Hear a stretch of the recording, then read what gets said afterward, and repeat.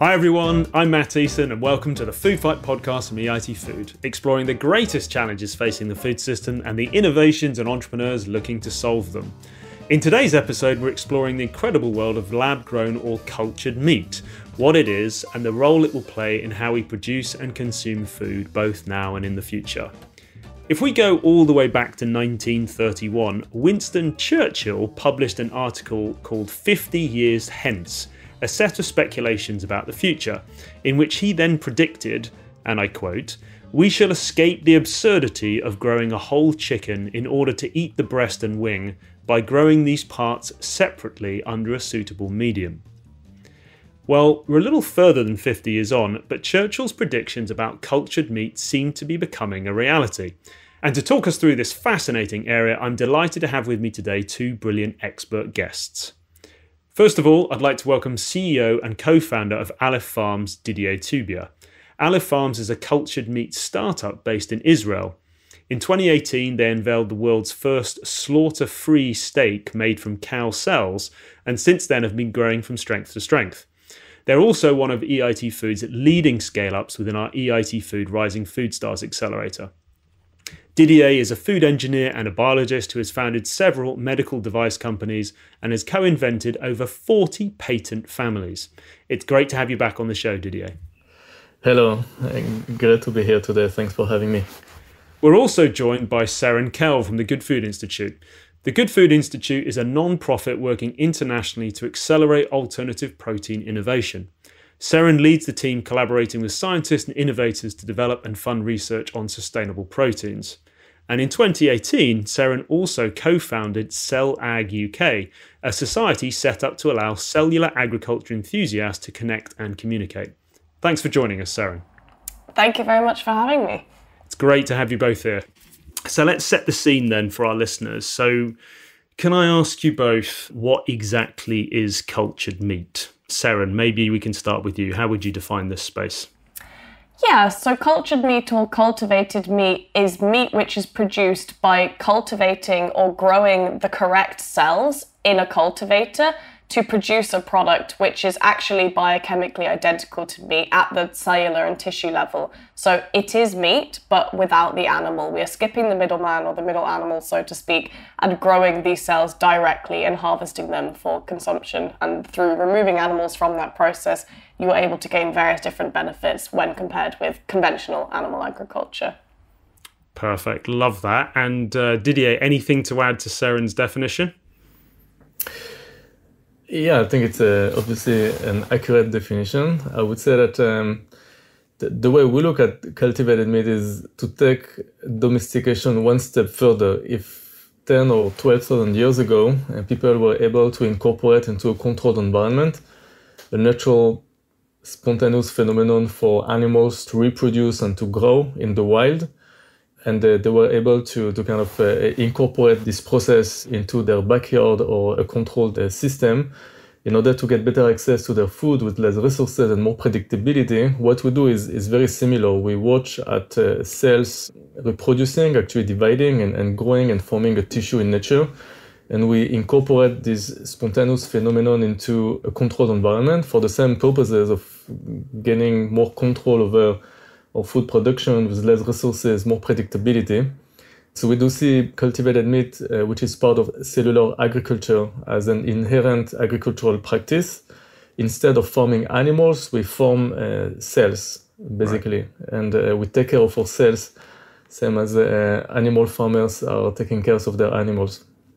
Got it. Okay, so we're farming and growing meat rather than farming and growing the actual animals themselves, which is, really amazing. And why do you both think that, the world needs cultured or cultivated meat now? How does this compare in terms of traditional meat production? Didier, what do you think? What's the great thing about cultured meat? The benefits of growing the meat directly are, on one hand, that we can produce the same amount of quality food with just what's needed in terms of nutrients, water, energy to make a steak, instead of sustaining an animal for 1.5, 2, 3 years, slaughtering it and then eating only 25 to 30% of it. On top of that, because we grow our steaks in a closed system, we can avoid the massive use of antibiotics which we see in concentrated operations for animal farming. Even though in Europe, antibiotics have been banned for prophylactic uses. Actually, it has been banned in the US as well. Still, 53% of the farms do use antibiotics, and this is one of the leading causes of antibiotic resistance and development of superbugs. We also avoid pathogens in meat, which is another big food safety issue. We avoid potential zoonotic diseases. Today, there are 7 high zoonotic potential strains of avian flu, which we find in Europe, which are associated again with intensive concentrated farming practices. And last but not least, we avoid the animal welfare concerns associated with the same industrial farming and slaughter of animals. And more and more consumers in the world are sensitive to those issues as well. Wow. Okay. I mean, it sounds like an absolute no-brainer. Seren, anything to add? So it seems like more sustainable, more ethical, prevents antibiotic resistance and sort of pathogens as well. Is there anything else that we think we should name check? I won't repeat anything Didier says. I think he covered it very thoroughly. But just to give some kind of figures associated with it to put it in context. So as Didier mentioned, we have issues with the environment, we have issues with public health. So either zoonotic diseases or potential future pandemics, but also antibiotic resistance. We had issues with food efficiency. We simply cannot scale up the current system. There isn't enough land, and we will not feed the 10 billion people we'll have on this planet in the year 2050 through this current process because it is so inefficient. And then finally, something which wasn't mentioned is just the point about animal welfare. We have billions of animals year on year suffering incredibly torturous lives in these industrial facilities. And this is something which it would be great if we could find an alternative to this which didn't involve this level of suffering. But yeah, just to give some kind of statistics to outline, particularly on the environmental point, animal agriculture as it stands right now, the most recent data I've seen is that it is responsible for 20% of global greenhouse gas emissions. So looking specifically at climate change, governments and kind of globally, we really cannot meet our climate targets, and we will not keep warming below 1.5 degrees unless we address and cut down industrial animal agriculture. But with that being said, our experience at COP26 and elsewhere really is that governments just don't want to tell people what to eat. And with that being true, we do have to find alternatives to meat which are actually competitive on taste, on price, on convenience, that are genuinely as delicious and accessible as conventional animal products. We have to find these alternatives so that people will naturally choose to switch rather than being told to cut down their meat. Perfect. Thank you, Seren. Thanks for rounding that off for us. And I'd love to go more in depth about the sort of sustainability side you mentioned, and also that, sort of consumer acceptance, which I think is super crucial to growing this space. Before we get into all of that, I think it'd be really good to, just for our listeners, to talk a little bit more about yourselves and about what you do. So, Seren, maybe we can go back to you. So what do you do at GFI? What's your role? What are you trying to achieve? Yeah, so broadly speaking, as an organization, we work with a range of different people, from scientists and businesses and policymakers, to advance plant-based and cultivated meat, as well as fermentation-made or microbial protein, and really trying to make these products delicious, affordable and accessible across Europe. As we mentioned earlier, I'm the Science and Technology Manager for GFI Europe. What that involves is really trying to facilitate the academic research ecosystem. So getting as many researchers considering this a prestigious, legitimate field and considering to transition their research skills and expertise over, helping those who are doing the research, so facilitating collaboration, making sure people have access to the right research tools and analyses, and then finally, and potentially upstream of everything, making sure that academics and universities have access to sufficient research funding to do this research, because at present, a large proportion, if not a disproportionate amount of the funding which has gone to the space is private money, and we think that there's a really important role for open access public funding to make some of the technical advancements, which I think we'll probably go into later. So yeah, that's broadly our goals within our science and technology work at GFI. And I'm really interested in your background. So I know you were involved in biochemistry and you were focused previously on human aging. Why did you make the switch to cultured meat, and how did you go from one to the other? I don't quite see the connection, but I'm sure there is one. Yeah, so as you mentioned, my background was in biochemistry, and when I was doing laboratory work, I was really focused on cellular senescence, which is the process by which cells age. I mean, that's not technically scientifically true, but it's a good way of seeing it. And kind of coincidentally, the science around that is very relevant for cultivated meat, and independent of my scientific background and research interest, I've always been particularly keen on reducing my meat consumption. I've been a vegetarian on and off since I was 13, 14. And I'd kind of heard about cultivated meat and thought, oh, wow, this is kind of bringing together two things which I really care about and I'm interested in. It's a scientifically interesting problem, and it's also just incredibly important and has such huge potential to displace many of the issues we've already discussed.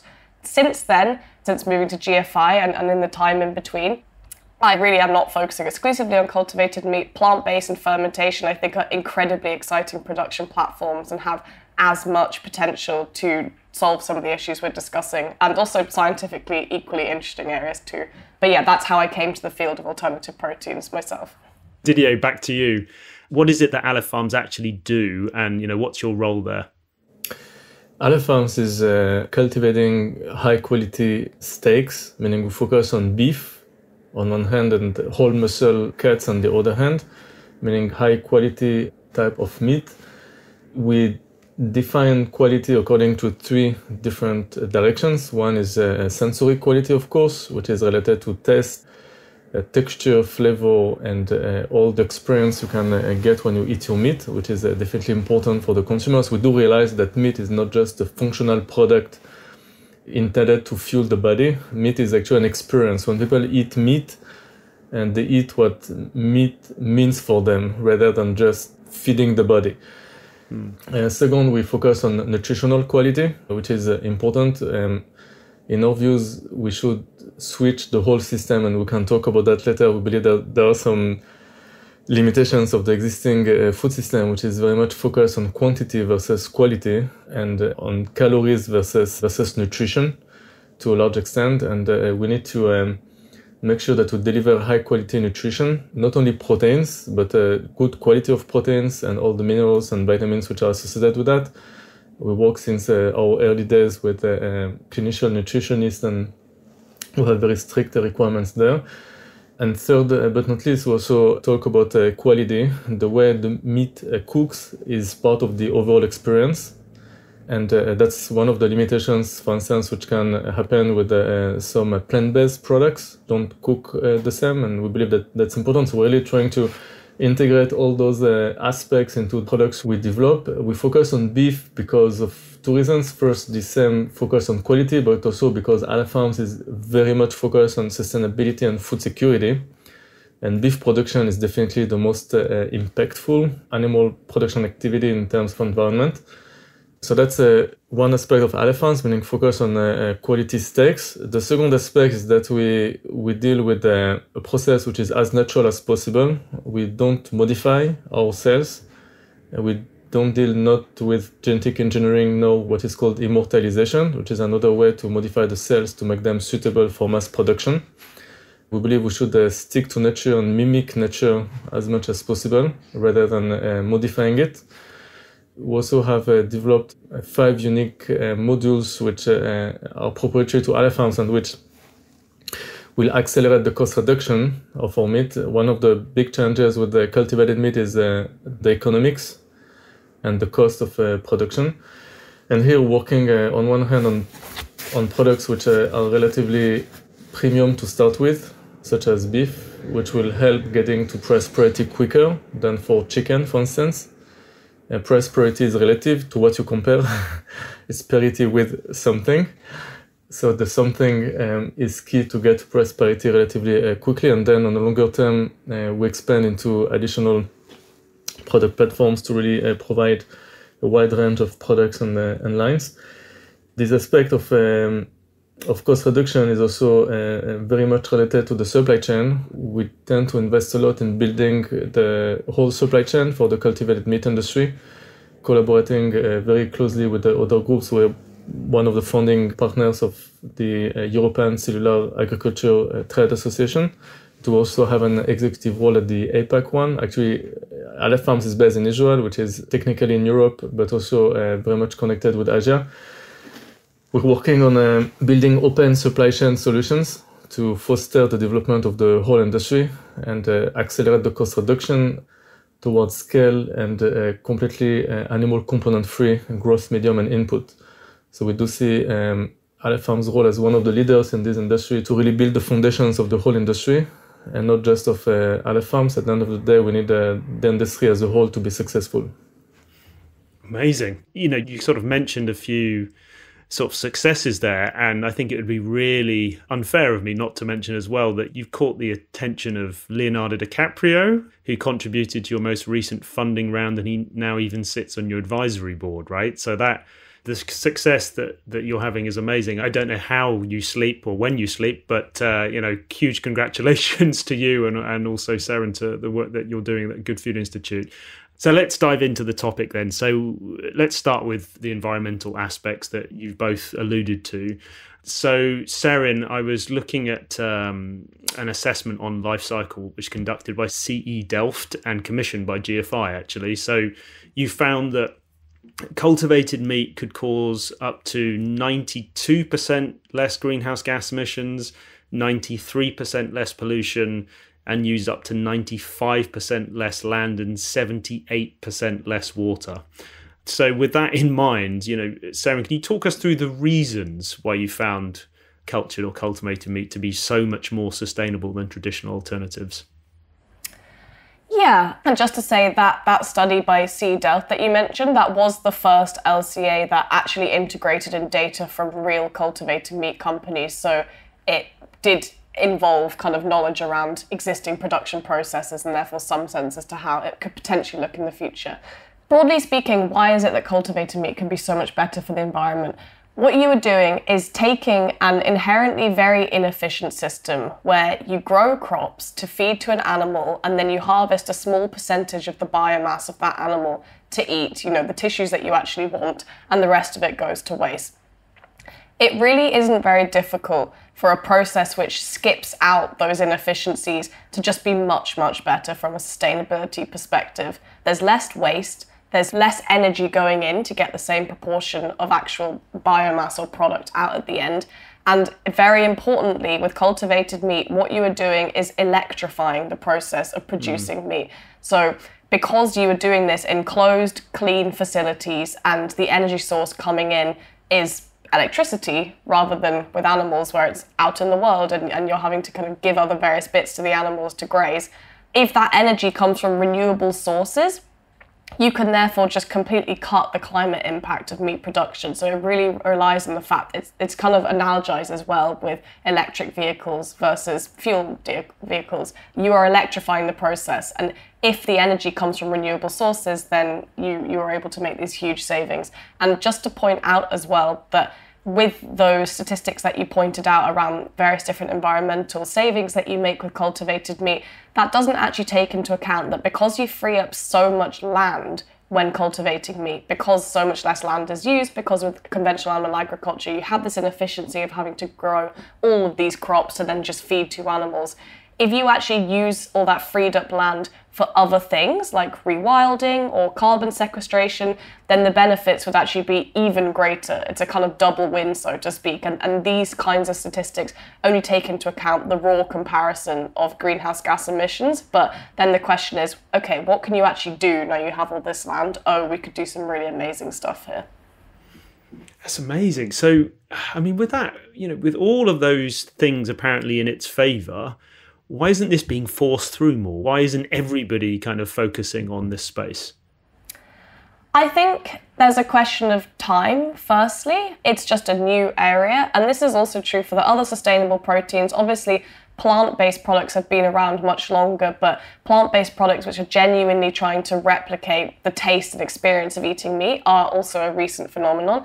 There simply hasn't been enough time for this industry to gather up the sufficient momentum for governments to kind of recognize the potential that is there. So I think there's a timing point But I also think there is just a bit of a disconnect between the potential that alternative proteins have for climate and then whether they are actually seen as a climate solution. I think governments around the world still don't really see that alternative proteins are one of the best tools in their toolbox to meet their net zero targets, specifically relating to the climate. I think people see it for other reasons like, oh, you know, these are potentially products for vegetarians, or this is diversifying our food supply, and various other kind of side things. But this is one of the best tools we have available for climate change, and that's not being recognised, and therefore there isn't sufficient urgency and momentum around putting in sufficient government investment into it with other technologies which are very explicitly climate solutions. So, for example, renewable energy, carbon capture and storage technologies. These get orders of magnitude more funding into them from government. And I think until sustainable proteins are really seen as what they can be for the climate, we won't get sufficient government investment, despite the fact that there has been little smatterings here and there, some of the examples that Didier mentioned. But yeah, for us, I think a big priority is making it being recognised at the government level that if they really invest the billions and billions of dollars into R&D that is needed for these spaces, then they can start to realise these benefits and reduce emissions by 5 gigatons a year, I think, was one of the figures that came out from a recent report. Yeah. Just staying with you for a second, and I just want to make sure this is a balanced argument. I mean, are there any negative effects that lab-grown meat production could have on our environment at all? Anything that you're aware of that's come out? Nothing that I'm aware of that's come out of the different LCAs which have been done. I think essentially because we are at a position where a lot of this stuff isn't being done at scale yet, we still have a lot of creative kind of control and potential to input into what those processes look like. And because cultivated meat does put a lot of control back in the farmer's hands relative to conventional animal agriculture, you are overseeing the processes and you can design the inputs and outputs. It gives you freedom to actually shift things if things aren't working. But honestly, stepping back, I think it really isn't hard to do much better than conventional animal agriculture on all of these environmental metrics. And Didier, to you, so I mean, Seren spoke about electrifying this process, which I love. Could you maybe talk us through the more technical aspect of this? So at Aleph Farms, I'm in your factory. What's actually happening? How do you grow the meat itself? How long does it take, or do you print it? Just talk our listeners through what you do. So the process starts with isolating cells from a healthy animal. Actually, as you might know, cells are the smallest living entity in any organism, and cells actually are the building blocks of life and of any tissue, including muscle tissue, which is a steak in a kettle, in a cow. So we isolate those cells and transfer them into what we call a cultivator or a bioreactor, which is replicating, mimicking the same conditions as inside the animal, the same nutritional conditions, meaning we bring to the cells the same macronutrients like sugar, peptides, amino acids, whatever they need, micronutrients, minerals, also proteins. And this is actually the tricky part in this kind of feed to the cells, which is called the growth medium. We also need to provide the cells with the proteins which in nature are synthesized by the animal itself. Right. Such as albumin, transferrin, different growth factors which are necessary for regulating the activity of the cells, which are found in the animal and which can't be sourced easily from other supply. Those molecules originally have been brought to this growth medium by the fetal bovine serum, which no one is using or wants to use today at Aleph Farms. We already got rid of it a couple of years ago. But developing an alternative to the fetal bovine serum required a lot of resources. Actually, the agreement we have published a few months ago with Wacker in Germany is related to the infrastructure we're building together with them to produce serum protein replacement, to actually make those solutions available to the whole industry at a cost, at quantities, and at a quality which will support the increase in scale of the cultivated meat space. So this is the growth medium, meaning the feed to the cells. And then we replicate the same temperature, pH, O2, CO2 saturation, meaning all the physical conditions within the same cultivator, so that the cells continue to divide and to grow, same as they would do inside of the animal itself. In order for the cells to arrange themselves into a three-dimensional structure such as a muscle tissue, the cells need to adhere onto a matrix. In nature, they adhere onto what is called the extracellular matrix, which is primarily made of collagen and other animal-based proteins. So we need to provide a similar matrix. In our case, we don't use any animal inputs to our process except for the cells themselves. So we replace those animal proteins with plant-based proteins as a material for this matrix, which is also called a scaffold. And the cells actually align themselves, organize themselves, and interact into this scaffold to make a muscle tissue. And then we just harvest this tissue, and it's in principle ready for being cooked. That's how the process works very briefly. Amazing. Thanks for taking us through that. And do you think then, is it the medium, the serum that you're talking about? Do you think that's the key to accelerating this process and scaling up? Is that the difficult part that has held this whole space back, do you think? The replacement of the fetal bovine serum, meaning of the animal inputs to this growth medium, to this feeding solution, is definitely a key to the success of the industry. And I believe that the leading companies have already addressed this issue. I saw that Mosamid recently published a paper about their serum-free growth medium. I don't know if it's completely animal component-free, but at least serum-free. I believe that they probably have a full animal component-free growth medium, such as we do as well. I know that Upside Food in the US also has implemented some solutions. So I think that this is one of the challenges which I believe the leading companies have already overcome. There are other challenges which are related to building up the supply chain and accessing all those components and inputs to the production process at a cost. And as I said, not only cost, but also quantity and quality, which would support a quick increase in scale. There are some inherent questions around the capex, the capital equipment, and the need to rethink the type of cultivators or bioreactors which exist out there, which have been originally engineered for biomedical applications, which are very expensive. We also need to define production standards which would be suitable for food purposes rather than biopharma. Today, cell culture is used primarily for biotech and pharma industries. So that there are still some challenges, ahead of us. We're working actively on all those topics, obviously at Aleph Farms, and I believe other companies do as well. Where we can, we partner with others, and we tend to be, as open and collaborative as possible. And again, I believe that the economics and the challenges might be different for different types of products. Some companies are going for simpler products, quicker to the market, lower cost to start with. Other companies are focusing on higher quality products, maybe a bit more complex, but higher value. Mm-hmm. Some are going for beef, some for chicken. Chicken is easier for a bunch of reasons. We believe that reaching the viable economics for chicken will be very challenging during the next 10 years, let's say. It will be much easier to reach the right economics for beef. So there are a lot of different approaches and strategies. And again, there is no one good and one bad strategy. Obviously, there are pros and cons of each approach. But we do see a wide range of companies dealing with different types of sales, products, processes.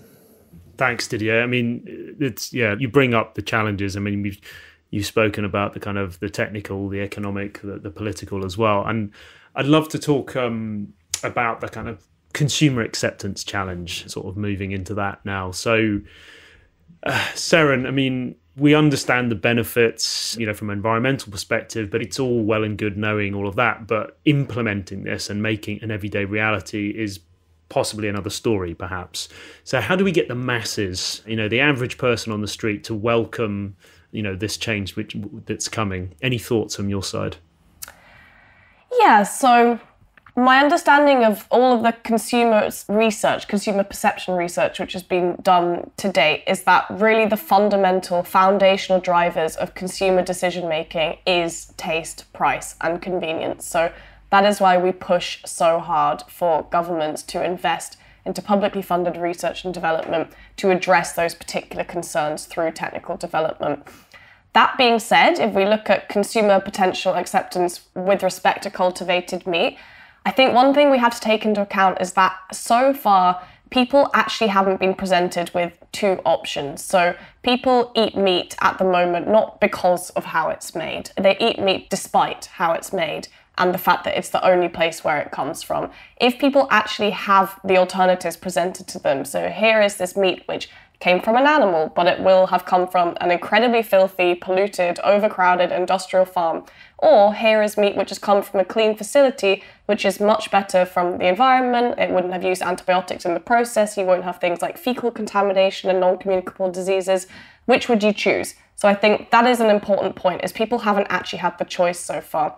And then if we look at actual data into where we genuinely think people will go, with that being said, we have the example in Singapore when in 2019, at the end of the year, the cultivated meat, it was the first time in the world that it passed regulation and consumers could actually buy it. And people ate it. They chose to eat it. So that's our data point. When it's available, people did go. And then on top of that, we have seen a smattering of consumer acceptance studies, which have taken the concept of cultivated meat and presented it to consumers under these kind of research conditions to see, what do people actually think about this product if it were presented to them. And all of the data we've seen from that has been incredibly optimistic. So for example, in the UK and US, we've seen that 80% of consumers are at least open to trying or eating cultivated meat. In Germany, we've seen figures around 58% or 56% of people looking to either try or buy it. And then in France, the figures are slightly lower. So we have 44% would try and 36% would buy. But these are incredibly positive for a technology which is not actually in the market in any of those jurisdictions that people are being asked. That's amazing. I never thought, even now, that the acceptance figures would go up to as high as 80%. That is really positive. So, it feels like, I was talking to people about this a couple of years ago. It feels like there's been a real shift there. And Didier, do you agree with Seren do you think this is about, sort of taste, cost, convenience? Are those the kind of key ingredients, so to speak, to get consumers to accept this? Yes. Okay, I agree with obviously what Seren said, but I think it's more nuanced than that. Consumer acceptance is a much more complex issue than it sounds. First, it depends very much which type of product and technology. For instance, in France, we have performed some relatively large-scale consumer study showing that for genetically engineered cultivated meat, the acceptance is very low. For non-genetically engineered, it's very high, up to 89% of the general population. 90% in Germany, and we do see a consistent, significant gap between GE versus, meaning genetically engineered versus non-genetically engineered. In all the countries we have surveyed, including in the UK, in the US, we've performed studies in many other countries, Brazil, Japan, Singapore, Thailand, etc. So the product has to be right and the technology platform has to be right to drive acceptance. Second, I also believe it's important to communicate right around cultivated meat. The way we look at it at Aleph Farms, that cultivated meat will be a different category of meat. We don't believe that the purpose of cultivated meat should be to copy one specific cut of one specific breed of one specific terroir of beef steak, for instance. But same as we have white wine and red wine, which are two different types of wines, both share a lot of the same basic attributes of wines, but have slightly different value proposition and are not interchangeable. Our vision is that in 5-10 years, we'll have two categories of meat, where conventional animal farming will probably continue this trend toward more regenerative farming practices, more sustainable, extensive, low input practices, which is actually the purpose of the farm to fork strategy. And again, we're working very closely with all those policymakers. And we'll see cultivated meat, which in our views will be potentially better alternative to concentrated farming practices and industrial farming, which Seren depicted beforehand. There will be differences between those two products, and consumers have to understand that the goal is not to copy anything, but rather to build a new space within the meat universe. And that's also connected to plant-based. I think that one of the limitations of plant-based, in my views, is that it has not successfully so far, in my views, again, we can argue Seren might have other views about it, but it hasn't really successfully built its own set of intrinsic value, meaning value intrinsic to the product, not intrinsic to the production process, and not extrinsic value like sustainability, for instance, or other aspects related to ethical angles, which are extrinsic to the product itself. For a product and a category to drive wide acceptance and become mainstream, the product itself has to embed intrinsic valuable attributes. And this is what we're trying to do at Aleph Farms with cultivated meat. And I believe cultivated meat has a great potential to provide unique values and unique benefits intrinsically versus conventional meat, and it will succeed because of that. I don't think cultivated meat will become mainstream because it's more sustainable. That's really useful, and I'd love, Seren, for you to come in on that. So Didier was sort of talking about that intrinsic value proposition of cultured meat versus, for example, plant-based. Do you agree that it's there, but it hasn't quite got it right yet, or hasn't found its own identity with consumers? I think at the kind of stepping back highest level, yes, we're not quite there yet with plant-based products. They've had more of a head start with respect to time, and obviously they're out there in the market. They're growing in popularity with sales increasing across Europe kind of almost exponentially year on year. But yeah, there was a recent survey by ProVeg that showed people who really want to be flexitarian and want to cut down their meat consumption find it difficult because the present products on the market are too expensive, and we're just still not quite there yet on taste. There's just still so much more room for funding for these products to be genuinely replicating the taste of meat. Obviously, with cultivated meat competing on taste itself, there's an argument there that it's much easier to get there. We are growing the right cell types in the right cell formation. They will have natural animal fat and natural connective tissue. This really will be much easier to replicate the taste of meat.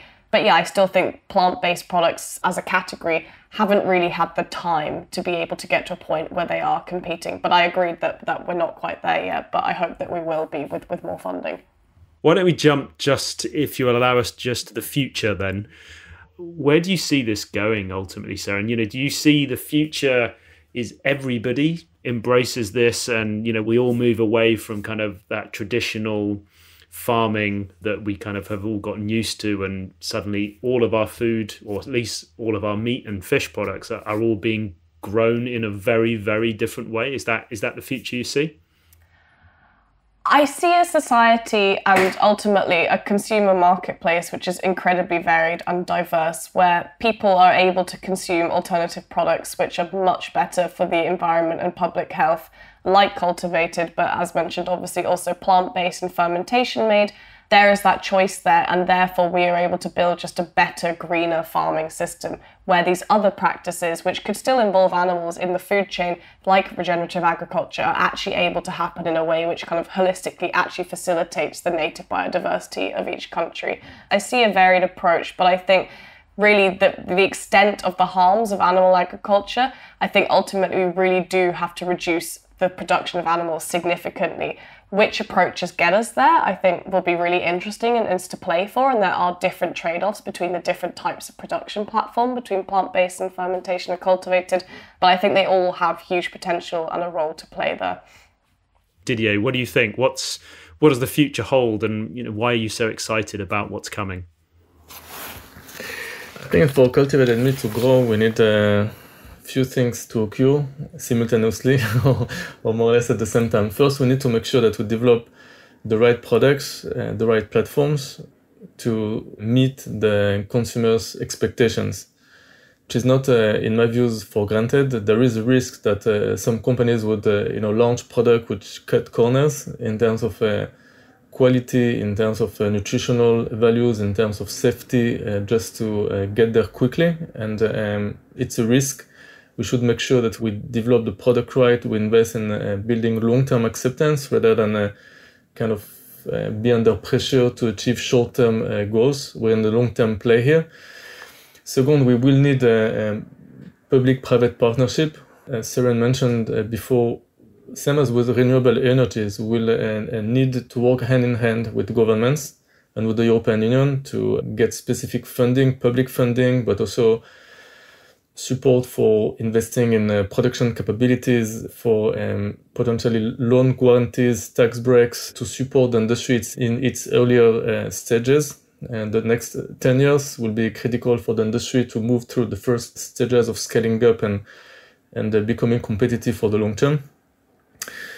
And third, I would say that we also needed to work very holistically on a system-based approach to make sure that cultivated meat will incorporate the agricultural practices, working hand in hand with the other stakeholders in the space. The protein transition cannot be seen as a standalone project or endeavor. It's really very much imbricated within agriculture. There are a lot of social aspects, cultural aspects, food safety aspects, food security aspects, which are related to proteins. I think that if we focus just on making meat production more efficient with cultivating cells rather than growing the animal, we will miss the point. We need really to think much more holistically on a system level, which is not happening enough today. I really liked some of the points that Didier was making there. So questions around kind of socially and as a society, how do we navigate this transition as we cut down the production of conventional meat and displace it with other sustainable proteins like cultivated and plant-based and fermentation-made? I think those are questions which really have to be government-led. We can help, and we're kind of thinking around issues such as how do we train the future workforce? What will it look like for that transition? How will there be potential reskilling initiatives for farmers to still play a very key role as part of this new farming system? Educating the future scientists and R&D technicians who will be working for this future industry. And then other kind of social questions. What do we do with the land that is freed up? What role does this give for farmers for more sustainable regenerative practices? Some of the things that Didier was describing. All of these things are made possible when we do kind of make this shift towards these more sustainable practices. So those are the kind of broader high-level societal concerns. Looking specifically at the technology itself, I think Didier went through it all very thoroughly in terms of the key needs that need to be addressed around things like cell culture media, facilitating CapEx for the actual companies to be able to scale up and produce sufficient quantities of these products. I think one thing that we're seeing more and more of at GFI and that we're really excited by is the focus on these more complicated whole cut products. So rather than recreating kind of mincemeat like for burgers and sausages, seeing things like steaks and chicken breasts, so people are doing incredible science with 3D printing and novel scaffolding technologies to be able to recreate these kinds of products. So even recently, I think it was Meat Tech 3D in Israel announced that they were able to create a 4-ounce cultivated steak using 3D printed bioinks, which is really exciting just for the sheer scale of the product that was made there.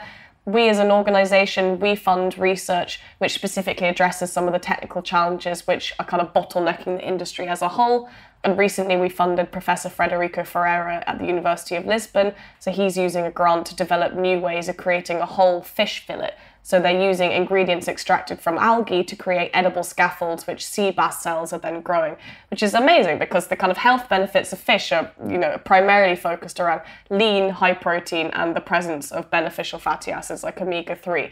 But fish are the middlemen for this. The omega-3 ultimately comes from the algae. So if you just kind of grow the algae first and foremost as the scaffolding and then have the sea bass cells growing on that, you recreate all of these kind of amazing kind of benefits of seafood, but without having to go via a fish. So yeah, I think kind of research like that, yeah. That's incredible. We hadn't even spoken about sort of cell-based aquaculture, which of course is probably another hour's worth of another episode, but that's amazing. I mean, it is really an incredible space. Seren and also Didier, thank you so much for your time. It's been a great discussion. Like I always say, I wish I had more hours to talk about these things because I'm sure we could have gone into more detail. Didier, where can listeners go to find out more information about what you do at Aleph? You can feel free to reach out to us either through our website, aleph-farms.com, or through social media, LinkedIn or Instagram. And you can download our white paper on an inclusive transition of the meat sector, and can follow us on those media. Where else can people find out more about Good Food Institute and you yourself? What sort of channels for people to follow? just to kind of plug that we do have kind of various totally free, publicly available resources on GFI's website.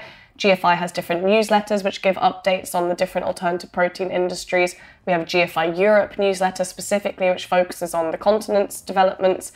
And beyond that, we are on all social media channels, and that's also a really great way to see what we're up to and what the latest developments are. And finally, at the moment, if you are listening to this before the 20th of February, we are actively hiring in GFI Europe for someone with a science background who is interested in doing a lot of the community building work, which I was describing earlier. So really building a scientific field and getting as many scientists to come and be excited and focus their research on developing these products. So yeah, I would really encourage anyone to apply who is at all interested in that role. I'm really, really excited for us to be able to expand our work in that way. Amazing. Surely the best role ever as well. So yeah, absolutely. Great to plug that. Please, everybody, get involved, like Seren says. That just leaves me to say a big thank you to Seren and Didier. This has been the Food Fight podcast. As ever, if you'd like to find out more, head over to the EIT Food website at www.eitfood.eu. And please also join the conversation via the hashtag EITFoodFight on our Twitter channel at EITFood. And if you haven't already, please hit the follow button so you never miss an episode. That's it for now. See you next time.